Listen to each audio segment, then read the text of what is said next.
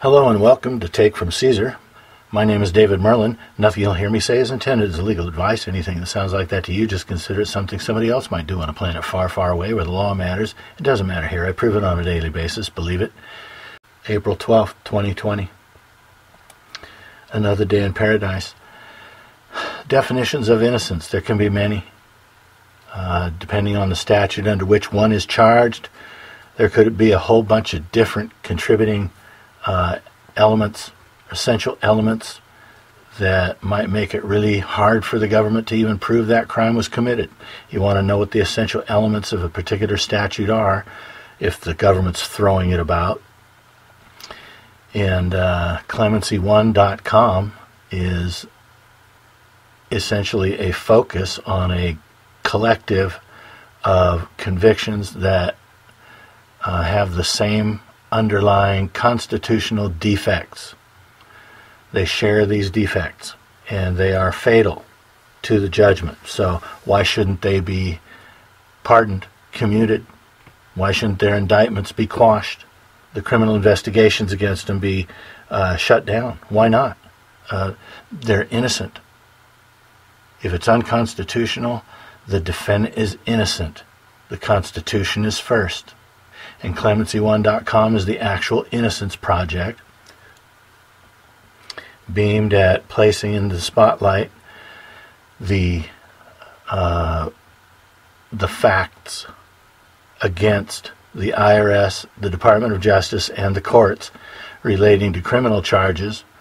The government's got no business approaching the average individual with the tax code and regulations. No business. No business whatsoever. Because every contact violates the Fifth Amendment, due process. How did the law operate? In your conclusion, you have the authority to speak to me, servant. They can't even answer that. And we could start and stop, with Section 83A of the tax code. It explains how to tax the entire workforce. And if you argue it in court, they'll penalize you thousands of dollars, and they won't tell you how you're wrong. So, yeah, it's a whole in due process. And everyone under a tax indictment who only sold their labor, they are a false convict because for constitutional reasons, their conviction is void. That means they're innocent. That's one of the definitions of innocence. And what we're going to look at first, this is an introduction to clemency1.com. And what we're going to look at first is a sentencing transcript from 2011, 2012, 2013, I can't remember. We'll see as the page is scrolled, where plenty of legal arguments were made by these defendants, Mr. and Mrs. And the judge says certain things about the demeanor of the two defendants in this tax case, the submissions by these two defendants in a tax case, how he's read all those submissions, and he read the government's memorandum, and then he comes to these conclusions about their demeanor. They seem like very nice people, and they're sincere. I want you to listen to that, because we're going to get to the definitions of innocence after this. And I want you to hold in your mind this two pages of reading that I'm going to do from this transcript. And this is the kind of target that I'm talking about. It's huge. They're obviously innocent in the judge's own words, and he sent them to prison. At the top of at line 13 of page 25 of 44, with regard to Jimmy Walden, defendant number 1, this is the husband and wife, the court has read and I reviewed the pre-sentence investigation report prepared by the probation department in this case, I accept and adopt that report, and I find that the correct total offense level as to Mr. Walden is 24. His correct criminal history category is 1. And that the proper guideline provision would be a term of incarceration of 51 to 63 months, enough to destroy somebody's life. With regard to Genevieve Walden, defendant number 2. The court has read and reviewed the pre-sentence investigation report, and I accept and adopt that report. I find that her correct total offense level is 24, her correct criminal history category is 1, and the correct guideline range with regard to Ms. Walden would be a term of incarceration of 51 to 63 months. In addition, I have reviewed the materials that were submitted by Jimmy Walden, which include a document which he has entitled Notice of Conditional Acceptance of Pre-Sentence Investigation Report, and all of the attachments to that. A document which he has entitled Notice of Foreign Record of Settlement and Conditional Acceptance, and all of the attachments to that. A document that he has entitled Notice of Conditional Acceptance and Addendum to Pre-Sentence Investigation Report, and all of the documents that he has attached to that. And I have further reviewed, and I consider the document entitled Conditional Acceptance, which was filed by Mr. Walden and Mrs. Walden. I consider it in each case on July 23, 2013. With regard to Ms. Walden, I have also reviewed the Notice of Conditional Acceptance of Pre-Sentence Investigation Report, which she filed. I have considered the document which she filed called Notice of Foreign Record of Settlement and Conditional Acceptance, and again, as I previously stated in her case, I have likewise reviewed the document entitled Conditional Acceptance filed July 23rd of 2013. This is the judge in the case at sentencing. In addition, in each case, both Miss Walden's case and Mr. Walden's case, I have reviewed the sentencing memorandum that was filed by the government, and I take that into account. Initially, let me say a few things. Mr. and Mrs. Walden, I find you to be pleasant people. I do not know what has led you down this road. I have observed you during the trial. I observed you at pretrial. I have observed you here. I have read everything that you have filed. I don't know any other way to say it other than to say that what you have filed and the law that you attempt to rely on is nonsensical. It is not the law of this country. I recognize that you sincerely believe it. Don't forget that. It is not the law of the country, of this country. I recognize that you sincerely believe it, but you are wrong. And you are wrong-headed on it. And that is the reason that you were convicted and found guilty, each of you, for 5 felony counts of conviction under the superseding indictment that was filed. Okay. We don't need to go further. One paragraph more. Listen to this. I have heard what you have had to say here. It makes no sense. Whether it makes sense to you or not. Really? Whether it makes sense to him or not. It doesn't make sense to the court.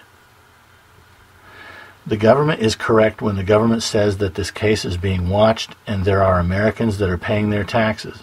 In fact, I will go beyond that and say there are millions of Americans who don't particularly like the income tax and don't particularly like the Internal Revenue Service. The Internal Revenue Service has been involved in some controversy recently, but that in no way affects the obligations of Americans to pay what has been established by Congress as the appropriate taxes on their income. The jury was correct. Okay. Don't forget all of this. It's just a couple of pages.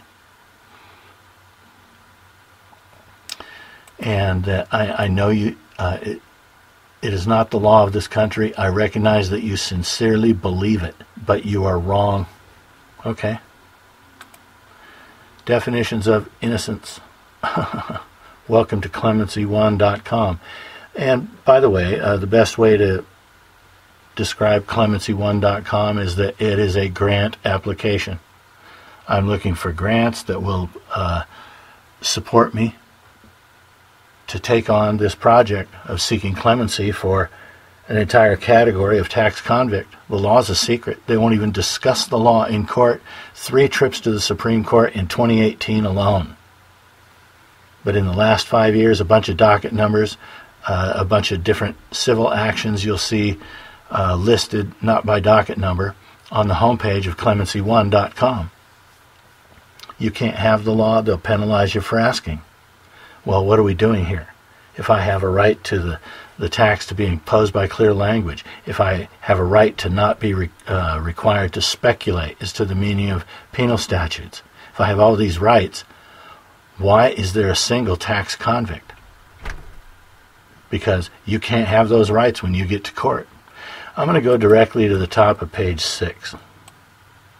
There's a particular right here that bears reference. Let me see, top of page 5, excuse me. There it is. This is the umbrella of this entire document. The law has to reach me before the law can penalize me. Only the law can penalize me. Congress writes a law, and what they say penalizes me about that statute is the only thing that reaches me. The government's not allowed to find other things.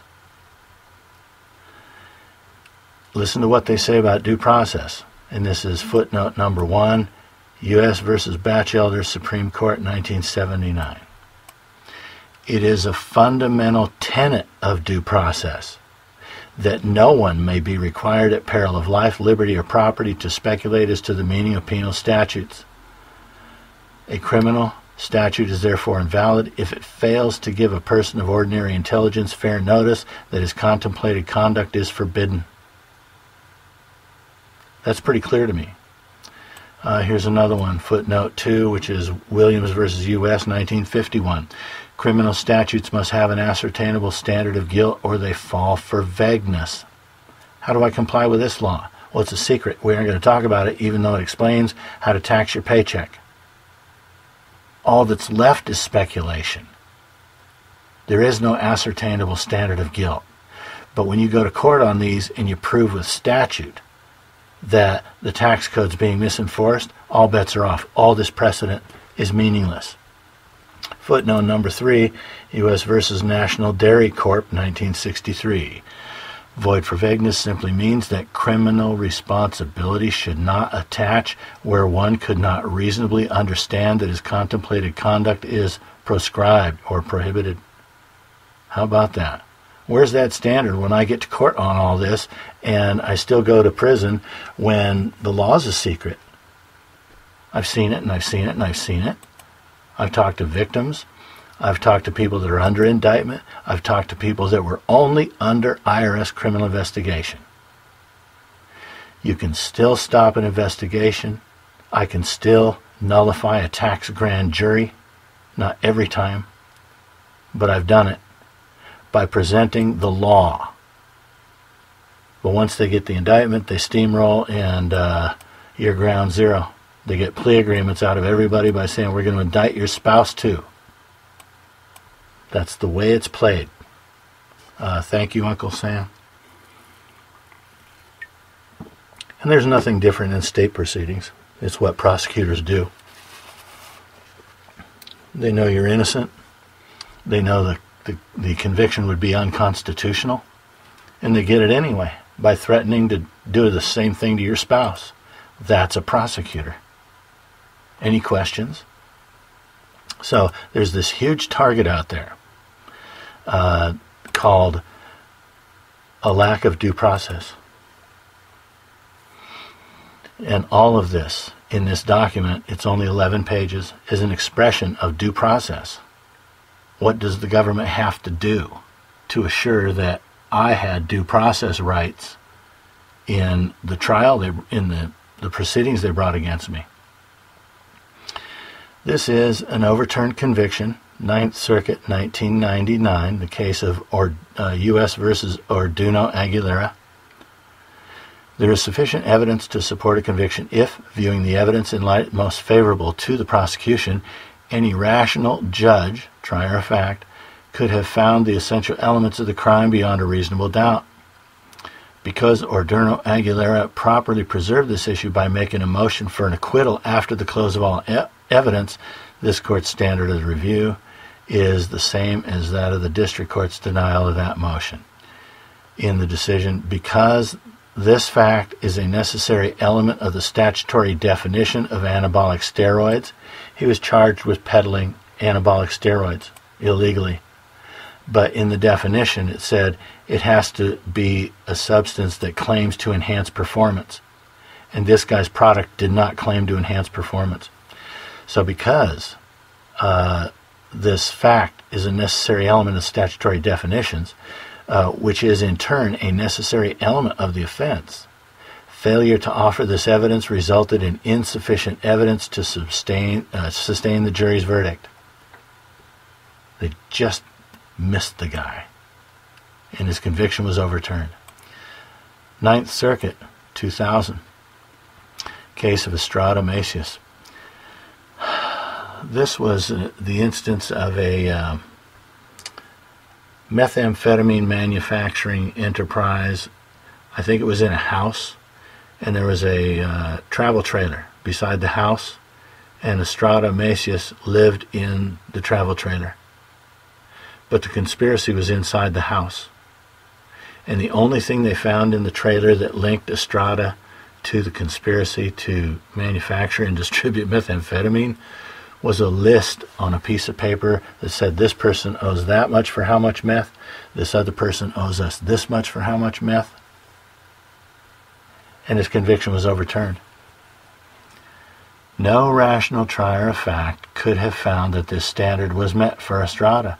The record was barren of evidence that he participated in the conspiracy. Even though Estrada initially denied living in the trailer, his denial was as consistent with non-participating knowledge of the crime as it was with complicity in the crime. When there is an innocent explanation for a defendant's conduct as well as one that suggests that the defendant was engaged in wrongdoing, the government must produce evidence that would allow a rational jury to conclude beyond a reasonable doubt that the latter explanation is the correct one. So when you put an innocent explanation on the record, it shifts the burden of proof, and the government has to prove to the jury that, oh no,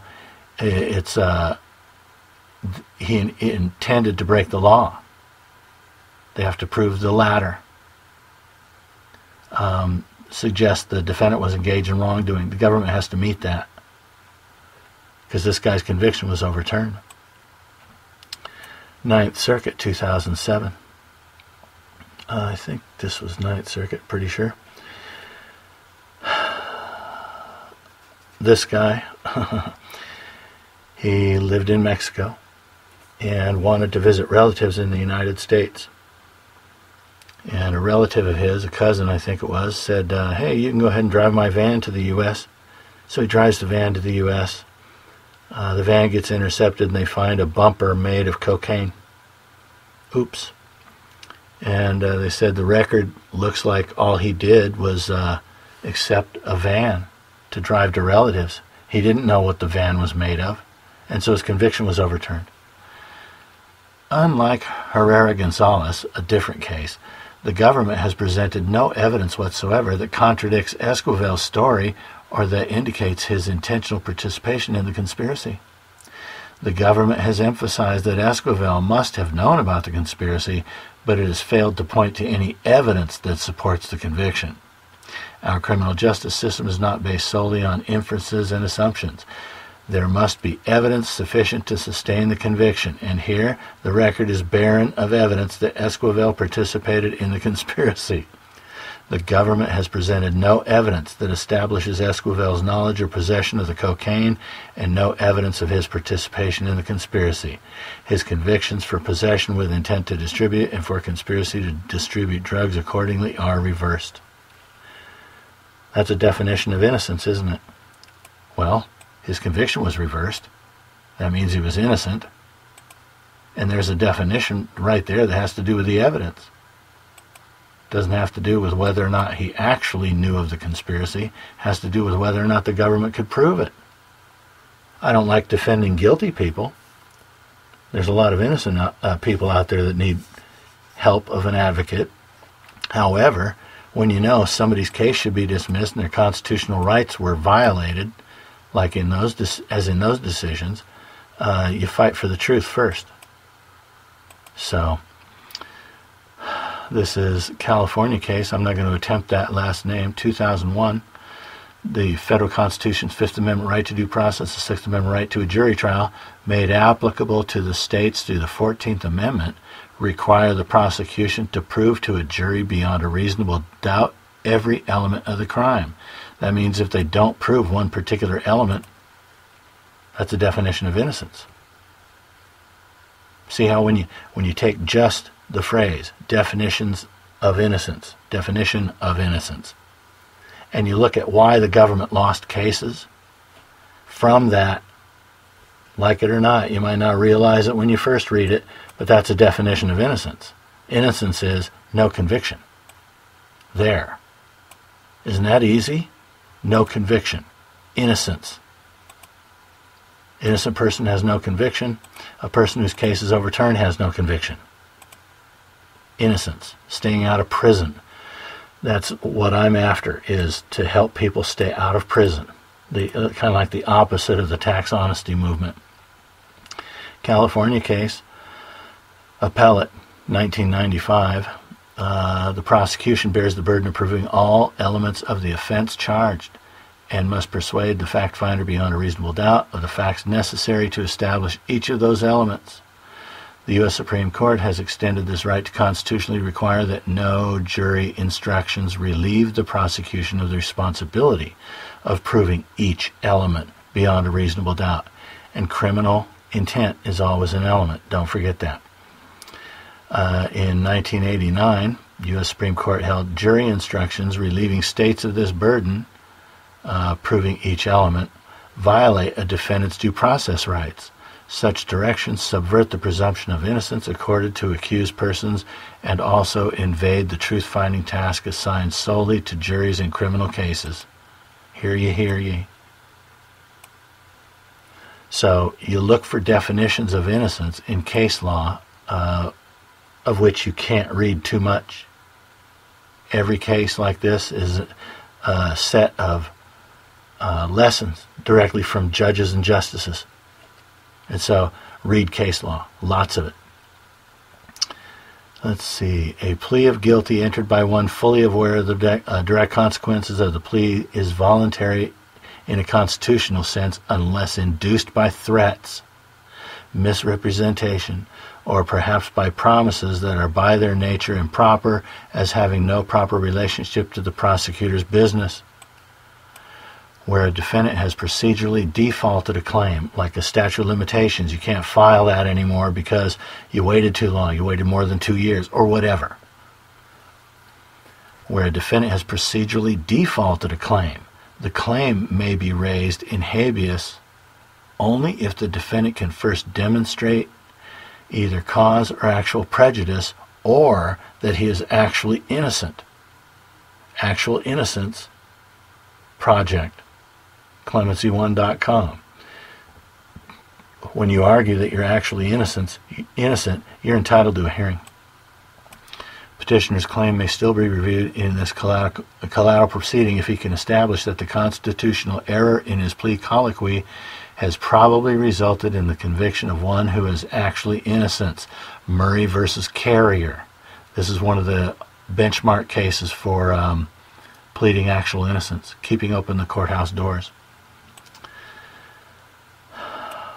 Suggested reading, of course. Let's see. That guarantees that no one will be deprived of life, liberty without due process of law. And the sixth, that in all criminal prosecutions, the accused shall enjoy the right to a speedy and public trial by an impartial jury. We have held that these provisions require criminal convictions to rest upon a jury determination that the defendant is guilty of every element of the crime with which he is charged, beyond a reasonable doubt. Every element. Don't forget that. This is about if you don't meet the statutory definition of a term, then the statutes to which that definition applies won't reach you. Thus, Congress did not reach every transaction in which an investor actually relies on the inside information. A person avoids liability if he does not meet the statutory definition of an insider, as in this instance. But if you don't meet the definition of the term person, if you don't meet the definition of the term citizen, if you don't meet the definition of the term employee, whatever, there's all these definitions in the tax code that raise only questions, and the government won't talk about them beyond penalizing you for asking. Here's another great definition of innocence. A tax must be imposed by clear and unequivocal language. Where the construction of a tax law is doubtful, the doubt is to be resolved in favor of whom upon which the tax is sought to be laid. All these Supreme Court cases and this circuit case, I like this one. In this one, the Eighth Circuit Appellate Court says, as judges, we look at these parties and they have vastly differing interpretations of the same statute. Here's what we have to do as judges.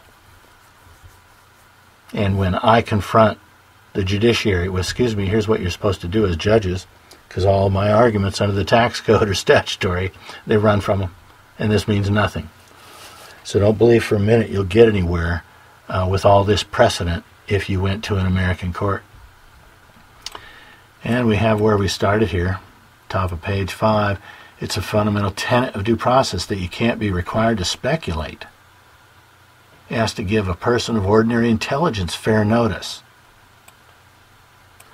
It is settled that when the law is vague or highly debatable, a defendant, actually or imputedly, that means actually or just accused, lacks the requisite intent to violate it. So even if you're convicted, if you go back and you say, excuse me, but the law is vague or highly debatable, you fit in. This is a tax evasion case, U.S. versus Kreitzer, 4th Circuit, 74. And all these cases cite Kreitzer and quote Kreitzer, where it says, if the law is vague or highly debatable, a defendant can't have criminal intent. That's kind of like a definition of innocence. And so you make the argument that the law is vague or highly debatable. In my case, I can make the argument, excuse me, I got a bunch of docket numbers that show it's off limits. The law is off limits, it's frivolous, it's without merit, and they aren't going to talk about it, and so I can't figure out how to comply with it, and they still send me to prison. Type of argument. Here's another one. To punish a person for doing what the law plainly permits is a due process violation of the most basic sort. Why is there even a question? The answer is the judiciary is corrupt. All this precedent is evidence of a right to due process. The prosecution knows all about this. The courts know all about this. That makes it a conspiracy when they ignore precedent to put you in prison. That's a felony. Conspiracy against rights. 18 U.S.C. 241. And they do it anyway. So you can't go to courts. And that's why this is a clemency effort. You can approach this president. He's pardoning guilty people that were treated unfairly. I got an idea. Look at all these people. A very easy to understand concept of going to bat for all employees or self-employed contractors who only sold their labor and ended up with a tax conviction or indictment. All of them. Zip, one executive order. Nothing should happen to them because the government can't even explain the law. A credible claim of actual innocence is the strongest equitable claim on the prisoner's side. See Lee versus Lampert, 9th Circuit, 2011. Citing a Supreme Court case from 93. This is Ruth Bader Ginsburg's separate concurring opinion in a 2011 Supreme Court decision against the government. So I'm arguing all this time that the law is unconstitutional. Nobody can figure it out. The government won't disclose its operation. They don't have an interpretation for relevant statutes. So all of this is a claim that the law and the enforcement is unconstitutional. Listen to what she says about that. An offense created by an unconstitutional law, the court has held, is not a crime, and she cites an 1880s case. A conviction under such a law is not merely erroneous, but it is illegal and void, and cannot be a legal cause of imprisonment. If a law is invalid as applied to the criminal defendant's conduct, the defendant is entitled to go free. That's the target phrase right there for clemency1.com. That's exactly what I'm shopping for. And they cite a couple cases and quote them. And she goes on, in short, a law beyond the power of Congress. That means a law that offends the Constitution, maybe. A law beyond the power of Congress for any reason is no law at all. The validity of Bond's conviction depends upon whether the Constitution permits Congress to enact this statute. Her claim that it does not must be considered and decided on the merits. Bond was a chemical engineer. She discovered that her husband had cheated on her and took caustic substances and applied them to the front doorknob of the lady's home, the car door handle, and the mailbox handle, I believe, and was prosecuted under a federal statute that was intended to implement a treaty barring the use of chemical weapons during warfare. And her argument was the 10th Amendment says the state has jurisdiction over such a crime. It's a local crime. And you're really overreached with this in violation of the 10th Amendment. And that was the claim that was heard by the court in this case. But this separate concurring opinion had a very definitive point to make about what is a void judgment. If it's unconstitutional, it's history. And you're encouraged to read every case I cite. I read them. True threats. This is a statute, or the threat statutes, not just one of them. It's like 18 USC 800 to 880 maybe, 860 to 880. True threats encompass those statements where the speaker means to communicate a serious expression of an intent to commit an act of unlawful violence, not an intent to make you so unpopular that other people would commit acts of unlawful violence, as to be a first-person threat. Directs threat to a person or group of persons with the intent of placing the victim in fear of bodily harm or death. In first-person context. Harm or death committed by me, if I'm the person uttering what they call a threat. An intent to commit an act of unlawful violence.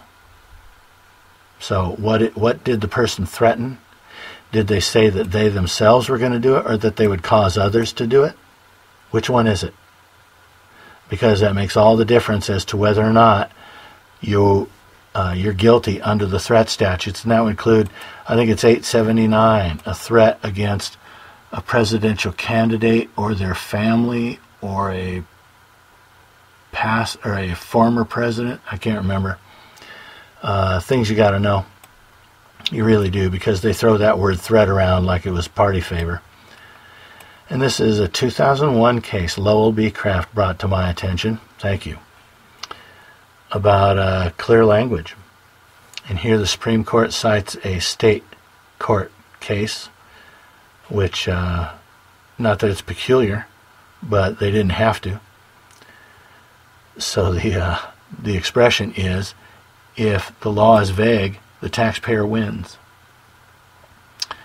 I agree with the court that the Internal Revenue Code provision and the corresponding Treasury regulations that control consolidated filings are best interpreted as requiring a single entity approach in calculating product liability loss. I write separately, however, because I respectfully disagree with the dissent. This is a majority opinion. I respectfully disagree with the dissent's suggestion that when a provision of the code and the corresponding regulations are ambiguous, this court should defer to the government's interpretation. Oh, wouldn't that be nice? The government the dissent said we should go with the government where it's unclear. There's a whole bunch of precedent that says otherwise. We've already been over it. At a bare minimum, in cases such as this one, in which the complex statutory and regulatory scheme lends itself to any number of interpretations, we should be inclined to rely on the traditional canon that construes revenue-raising laws against their drafter. That means in favor of the citizen. And they cite a 1911 case out of the Southwest Reporter, Missouri. When the tax gatherer puts his finger on the citizen, he must also put his finger on the law permitting it. What a novel concept. 1923, U.S. versus Merriam. If the words are doubtful, the doubt must be resolved against the government and in favor of the taxpayer. And in 1927, Supreme Court, the provision is part of a taxing statute, and such laws are to be interpreted liberally in favor of the taxpayers. You can't have any of this when you go to court. And yet it is your right to due process. You can't have it. If there's a right that you have, and when you get to court you can't have it, it's a crime. Because the government the prosecutor knows and the judge knows. That makes it a conspiracy against your rights to due process. It's a felony. And for these purposes, more on point, it's grounds for clemency. Because there's a defect in the conviction that's constitutional. And no one should lose rights to bear arms and the rest of it that comes along with a felony conviction. It's not right, it's not due process to bear the weight of that when in fact the government didn't do its job. That's the argument being made. This is an excerpt from the Department of Justice's own trial memorandum in 2014, Anchorage, Alaska, where they'll tell you their own definition of citizen. Their own definition of innocence. My mistake. Won't happen again. And in this, during this, I'd like you to recall what we saw in that transcript. I know you sincerely believe this, but it's nonsensical. Now I got to make sense when you give me a 22-pound tax code and regulations printed on rice paper. And that's the paperback version. And that's not 2020 or 2019. That's 1993. 22 pounds, rice paper, paperback version. And they don't have to talk about it. My goodness. This is James Back. He was an Alyeska pipeline engineer in Alaska, making $125,000 per year thereabouts, $10,000 a month, and laid it all on the line when he filed 6 Pete Hendrickson tax returns. Cracking the code. Enough said about that guy. The indictment charges the defendant with 3 counts of making and subscribing a materially false tax return in violation of 7206. In order for the defendant to be found guilty of that charge, the government must prove, and this is a specific jury instruction about 7206, false tax returns. Let's see. Third, the government must prove in filing a tax return the defendant acted willfully, which is having a legal duty to file, failing to perform, or knowing and believing that he had the duty, and failed to perform the duty. And here it's about having to file a form that's accurate. This is a 9th Circuit model criminal jury instruction. That's 9th Circuit, West Coast. False information is material if it had the nature or a natural tendency to influence or was capable of influencing or affecting the ability of the IRS to audit or verify the accuracy of the tax return. The fact that an individual's name is signed to a return statement or other document shall be prima facie evidence for all purposes that the return statement or other was signed by him. So what? Let's see. The defendant is also in charge in the indictment with 4 counts of willful failure to file a tax return. He filed a tax return. It was a Pete Hendrickson tax return. They can't talk about the tax return, and so they jumped over it to say he failed to file one. In order for the defendant to be found guilty of that charge, the government must prove each of the following elements. First, that he was required to file a return. How did Section 83 operate in your conclusion his compensation was gross income? They can't even talk about it. Second, the defendant failed to file an income tax return by the due date. That's easy enough to prove. Third, in failing to do so, he acted willfully. That means there is a legal duty, he knew of the duty, and failed to perform the duty. They can't do that.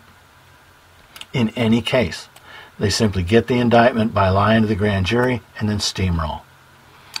In order to prove that the defendant acted willfully, the government must prove beyond a reasonable doubt that the defendant knew federal tax law imposed a duty on him and the defendant intentionally and voluntarily violated that duty. He filed tax returns under penalties of perjury. How is that not evidence that he believed he was in compliance with the law? How is it not evidence that he believed he was in compliance with the law? We're reading a jury instruction. 9.42. A defendant who acts on a good faith misunderstanding. Remember the transcript. I know you're sincere in your belief, but you're going to prison, pal. Listen to this.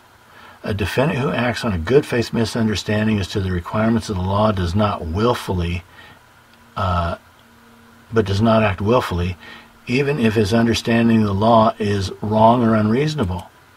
A defendant who acts on a good faith misunderstanding as to the requirements of the law does not act willfully. That means he does not have criminal intent, even if his understanding of the law is wrong or unreasonable or nonsensical. That's interchangeable right there for these purposes.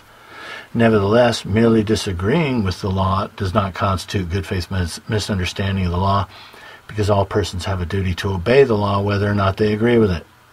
Thus, in order to prove that the defendant acted willfully, the government must prove beyond a reasonable doubt that the defendant did not have a good faith belief that he was complying with the law. Now I'm going to tell you something about the judge in that case, in the sentencing transcript.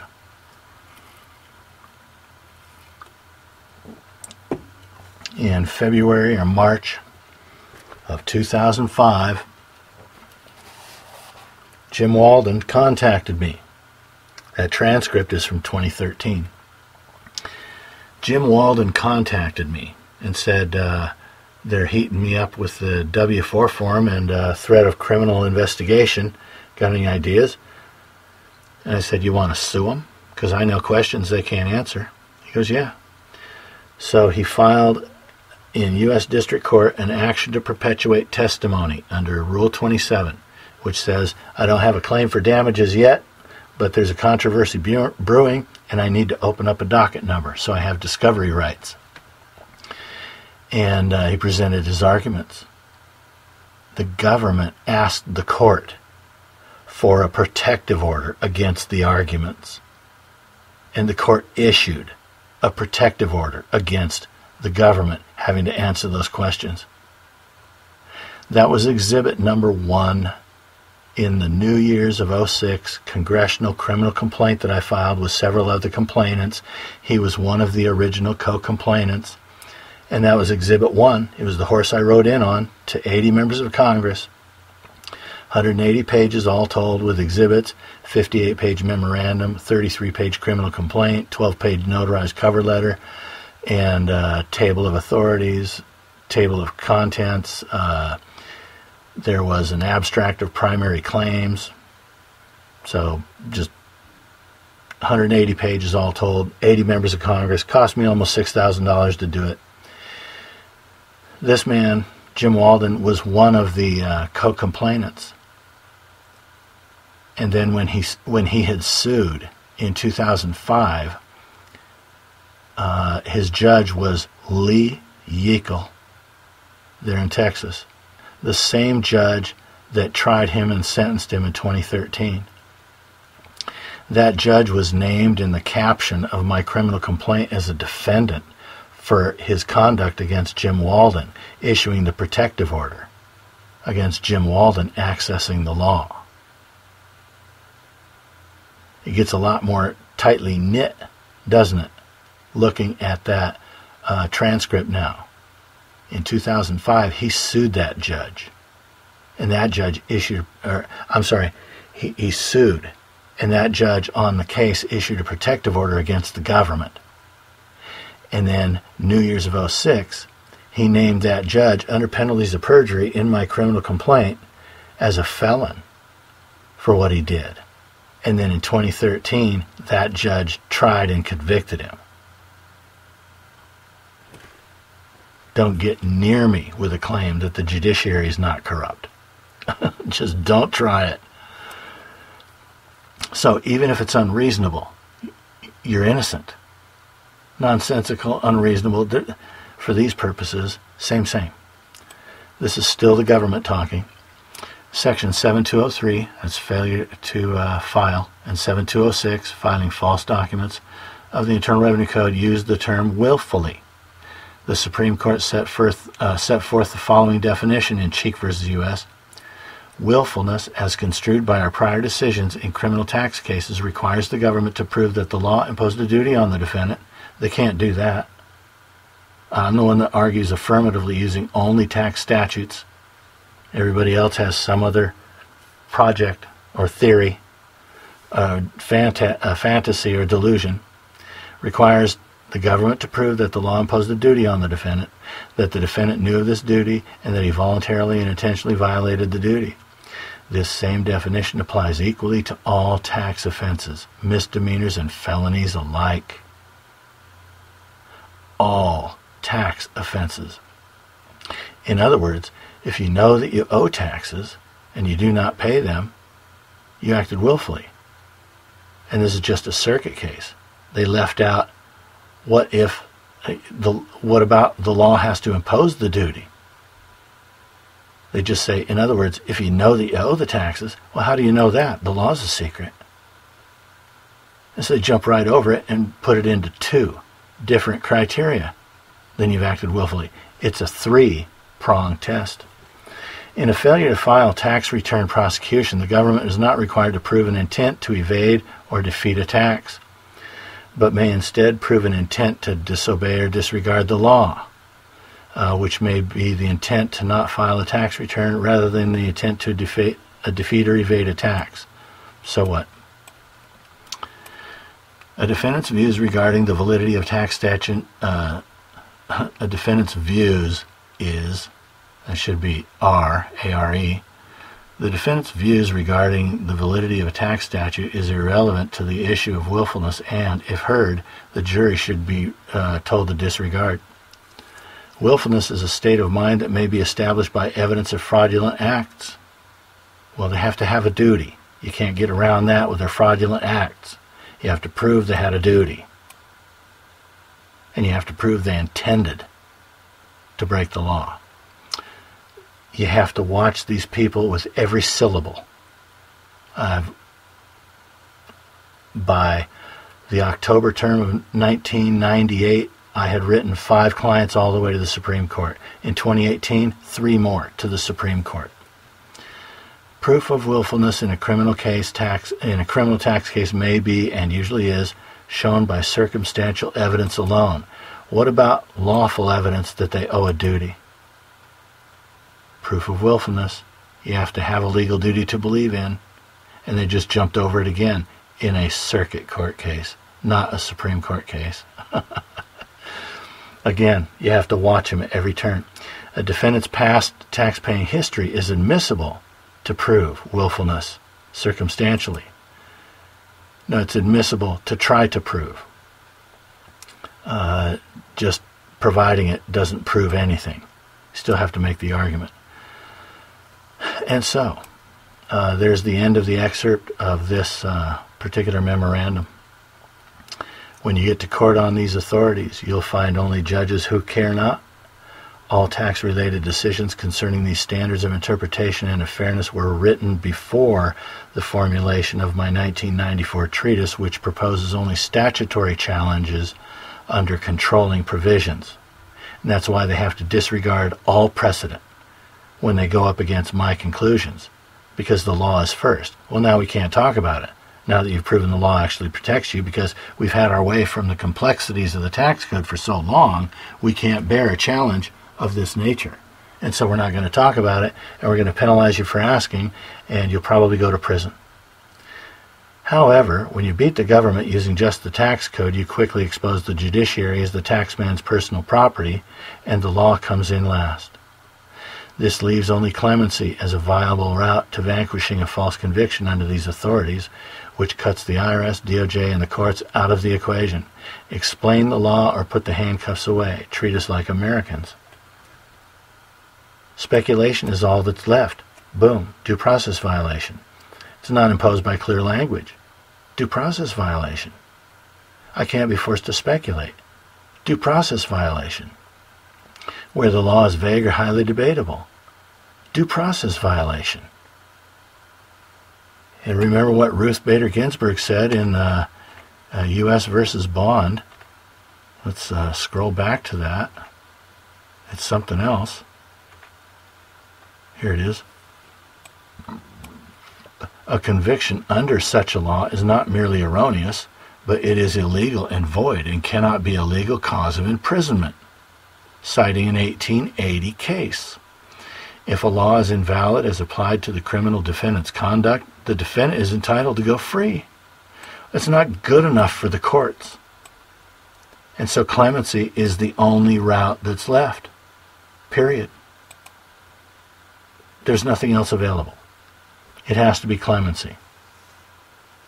Because it's a different branch of government dishing out the justice, and it's actually against the Department of Justice and the courts. They've perpetrated all this. How can you go to the courts and argue against the Department of Justice and expect any justice when they're the ones that did this to you? I don't have a tax conviction, so I have nothing to gain in this effort. It's a project I'd like to take up. And I'm looking for grants that will support me right up to the election this year, 6-7 months, so I can make a press campaign out of it, advertising, publish portions of it, publicity, to make it really unpopular to be an IRS agent. And we have a president that hates unfairness and he doesn't like the IRS. I have it on good authority. So the time is now to exploit this president's realistic view of clemency. It's the first time I can recall. There's so many things different about this president that I don't know how anyone could really even compare him to other presidents. And the two come together in the fact I've proven that the law is a secret. I'm the only one that argues the tax code the way I argue it, and I'm the only one that causes criminal investigations to close down and tax grand juries to not render indictments. There's nobody that can do that using just the tax code. So, and no one's gone to court an abundance of times in the last 5 years to show that the law is a secret. So there really is nobody else for this job. And clemency1.com is a grant application to the public at large. Support me in this effort, and I'll get a responsible, well-crafted, and well-stated presentation together to place in front of the president that needs merely unfairness as a great reason to grant a pardon, to grant commutation. When I can prove, this is innocence. The definitions of innocence. When you look at what can constitute innocence, and you look at what tax convictions pose to the individual, no one can figure out the law. The sacrifices I had to make, the hours I worked reading the tax code, reading case law, I was a slave to it for years. And you can't expect anybody to have to take that part of their life to understand the law, and yet you got all this great precedent that says if an average individual can't understand the law, he wins. So it's a huge target, and it's a great opportunity for the fact that clemency authority is being wielded with realism rather than politics or whatever it was in the past. It's different now. So clemency1.com is that project. Actual innocence. For these reasons, it's unconstitutional. They got no business indicting an American under law they can't even explain. My name is David Myrland. This has been Definitions of Innocence, an introduction to clemency1.com. None of it's legal advice. I'll see you in the next tutorial.